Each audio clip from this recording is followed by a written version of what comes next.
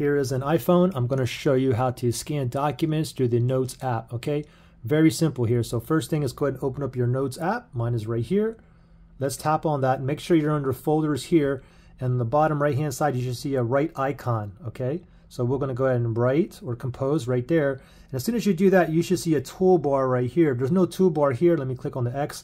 You may have a plus sign, okay? Tap on the plus sign. Here's the toolbar. What you want to look for is the camera here. So we can tap on the camera and you can see we can scan documents, we can scan text. Let's just scan this document here, okay? So I'm going to click on scan documents right there and then just position the document in view. So let me go ahead and just put this like in view and it should automatically take a picture. Oh, there it is. Automatically took. You can see the document right there. Let me just click on done. I'm going to click on save, okay?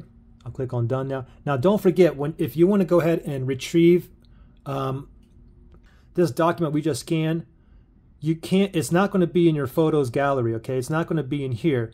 Again, it's going to be in your notes, okay? So go back to your notes here, and then I think it was under maybe this folder here, notes, okay, yeah. And then you can see that. And then from here, you can go ahead and you can also go ahead and edit and whatnot, but you can also go up here to the share button. You can tap on that and you can send it via email. You can copy it. You can even go ahead and print it as well. So pretty simple. Any questions or issues, just comment below.